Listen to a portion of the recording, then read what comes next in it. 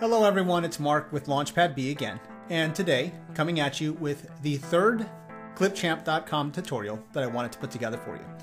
Now the tutorial we're doing today is using a feature that clipchamp.com offers that's called overlay. Now to kind of explain what an overlay is, it's technically anything that you're laying on top of a previous track. So if I have my track here and I add some kind of a graphic in one of the areas here, or if I add some kind of a text, anything that you're laying on top of is actually called an overlay. They are calling this particular feature an overlay. That's what they're calling it, so that's what we're going to call it. And it's an effective way of creating a transition that's a little bit more colorful than a standard transition. So I'm going to call it a transition in this video, even though Clipchamp's calling it a overlay. They do have another feature called the transition that we will get to in a later video. So let's go ahead and jump right in. So we're going to go ahead and launch the anchor video. This is the one that we've worked on the other installments.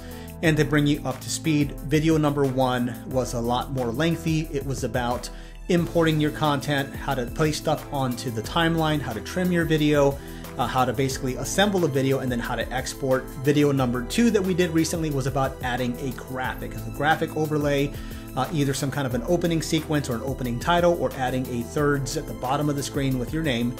And today's video will be on using the feature that they call the overlay. So if you look on the left hand side here of the menu, there is an option that they call overlay. Now it technically is an overlay, and they've got a couple of options here. Some of it is just to dress up the scene, and others are to be used, in my opinion, as transition effects. And here's what I mean. So right now, the way that the video plays is that it basically shows the words that we added, the package is opening, then it's a hard cut to the product slopping by, and then another hard cut to the product rotating. So the overlays and the way that I use them on clipchamp.com is as a colorful transition effect. Now these are to be used if you're trying to make a video that's more upbeat, a little bit more exciting, you want to add a little bit of flair to it, this is where this would be used. So for example, we're going to go ahead and use the option here. This one's called title. We're going to drop it onto the timeline here. Now the way Clipchamp works is whatever is on top, on the top line is on top of the previous stuff.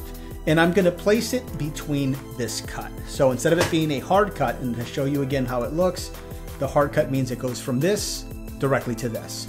So by adding this overlay, or a transition effect is what I'm going to call it, because that's what it technically is, the way that it works now is once the text is done showing, you'll have a graphic, and then bang, it's to the next one. So it kind of adds a transition from one cut to another cut. Now when we move into the next one here, it's kind of a rotating shot. They do have an option here that's called clean with a little bit of a rotation. If we want to add that in to add a little bit more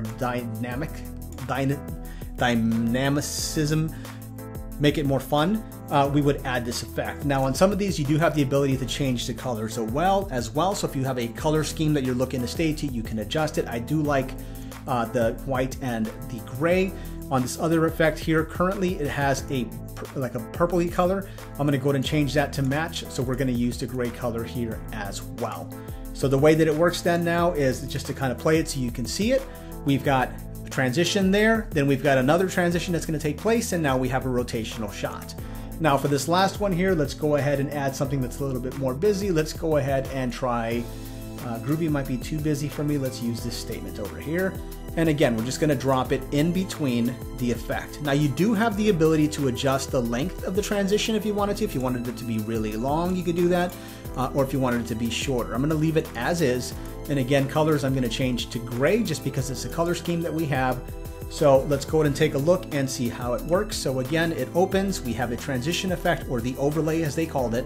We have the next one that comes up here, and then on the last cut here, we have it again. So it's just another way to kind of polish up a change from one scene to another. And so I hope that this video has been enjoyable. I encourage you to try it yourself, and I thank you for watching.